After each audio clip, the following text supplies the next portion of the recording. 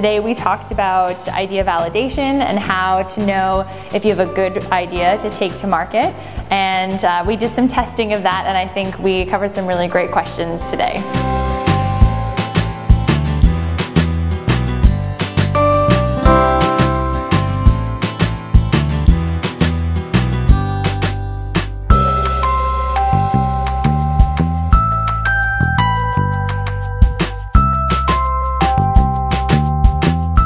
The idea with the workshop is to try to really practice new techniques, a new process, in order to let them realize how powerful there could be new tools to really provide this market with this new value.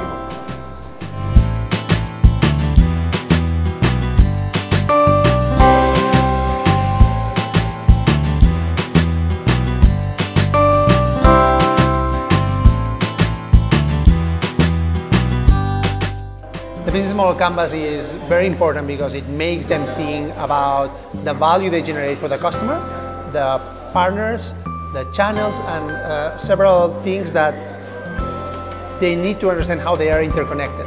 Instead of being so overwhelmed and sort of getting so much in your head, how do you put it on paper? How do you make it super practical? How do you refine your thoughts?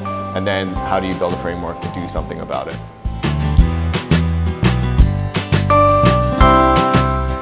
What's really important to have an industrial partner is, first, you need credibility. Second, you need the money. And third, you need customers. And they have a network of customers. So you are going to get credibility, money, and customers, which is the most important thing for a startup.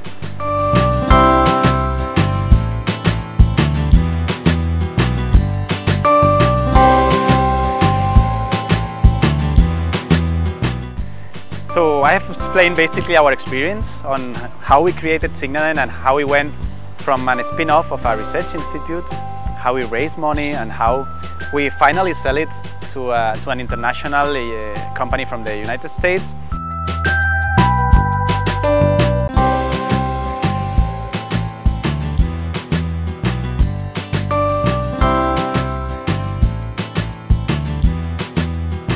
So this course is for, I don't want to say entrepreneurs, I want to say people curious about the entrepreneurship world. What happens when a private company comes to you and want to collaborate? What happens when you develop a project and need to protect your IP? What happens if you have an idea that you really think that can be something interesting for the market? How to raise money, how to protect your ideas, how to create a company, how in fact to talk to all the people that are moving in this environment. So this innovation journey has been, let's say, our first seat to help our people to be able to answer this question.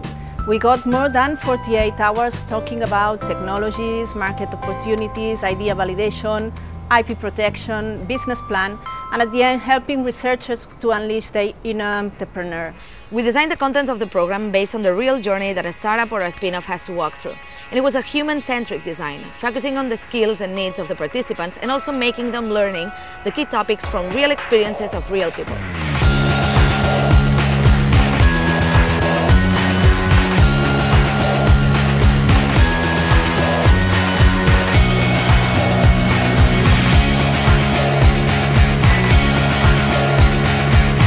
The innovation journey has been a really useful experience for me, and the most valuable thing has been to meet people with success stories but also with a failure, which is very important when you have to build your own story and your own journey. The innovation journey has provided me a complete overview from idea to business model, market approach, pitching and fundraising to maximize the probability of success of our next endeavor. Now when I do my research, I can have some hinderings about what would be interesting for the industry, what would be a good research direction, so I can work on that.